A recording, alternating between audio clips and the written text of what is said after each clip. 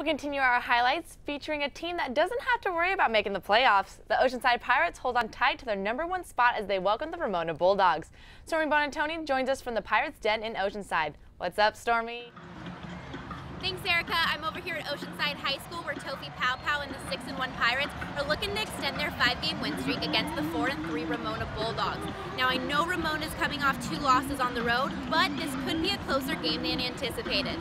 Let's look at the highlights.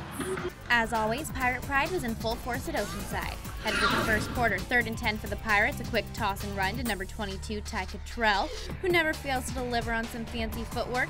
He'd take it down the field for 47 yards, helping William Goalie to score a play later, 7-0. Oceanside's next possession, the handoff again to Goalie, who's going to charge through Ramona's D and in the end zone. Oceanside's up 14-0.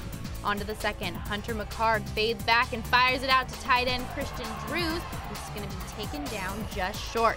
McCarg would punch it in on the quarterback keeper, and with the extra point blocked, Ramona's down 21-6.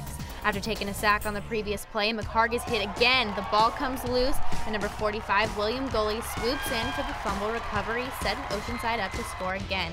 It'd be 35-6 at the half. Third quarter action, the Pirates are really just piling it on now. Tofi Pow Pow hits number 21, TK Dodds, in the front corner of the end zone.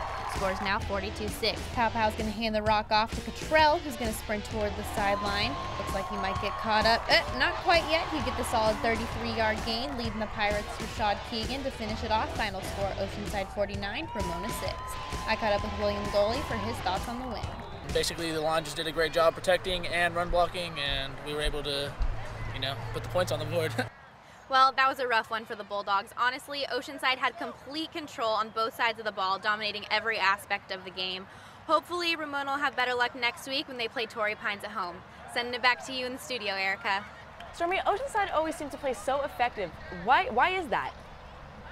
Well, it's no question that Oceanside just continues to prove themselves week after week, and I think that their effectiveness starts with Coach John Carroll. He's done a phenomenal job with the program over the years and continues to develop these players. And it doesn't hurt to have such standout players like Tofi Pow Pow, Ty Cottrell, Jace Whitaker, William Goalie. The list could go on forever.